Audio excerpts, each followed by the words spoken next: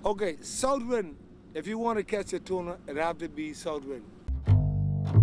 I'm fishing, yeah, I'm fishing. Fishing till the sun go down.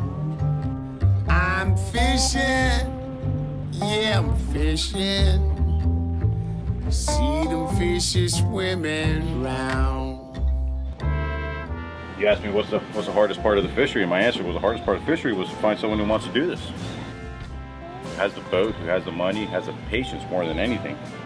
To come here with the understanding is like, we may not catch them.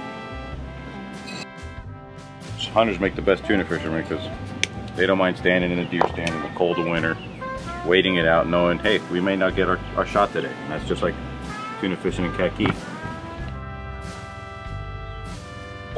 It's like baseball, you know. It's a game of failure, you know. If you bet 300 or 333, 1 out of 3 in baseball, that's considered good. If you could give me, you know, 1 bite out of 3 schools baited, I'd take it. You know, for lifetime, I'd take it. Yeah, the kite bait's still good. The flatline's chopped. Find myself some mud where there's worms below. Gonna dig them up, I'm ready to go. I'm fishing, yeah, I'm fishing. Fishing till the sun go down.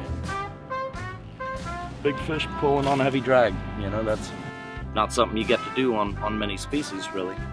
You know, come April time, there's usually a lot of buzz on people making plans, wanting to go do it. You know, the higher the goal, the harder the journey. On our first day we were here, we were going south. We saw a pack of 20 of them, but seeing them on that footage that you guys showed us was just phenomenal. You want to catch one today? I'll be back next year to catch them next year. Good wind, and the boat saw them right in a row. 2 big schools, over 20 fish in school. Seeing them is the most important. You can't catch them unless you see them. You can catch bluefin in many places. You can't catch them like this.